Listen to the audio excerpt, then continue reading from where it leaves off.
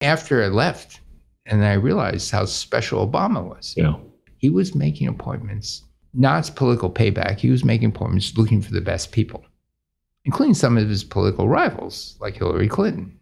She's a very smart lady.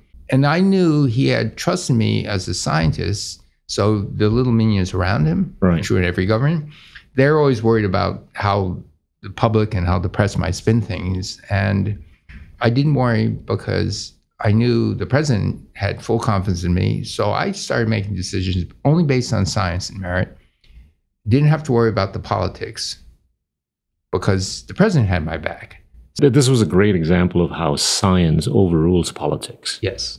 And now we're living in an era or a world where, forgive me, but politics tends to overrule science a lot more than necessary.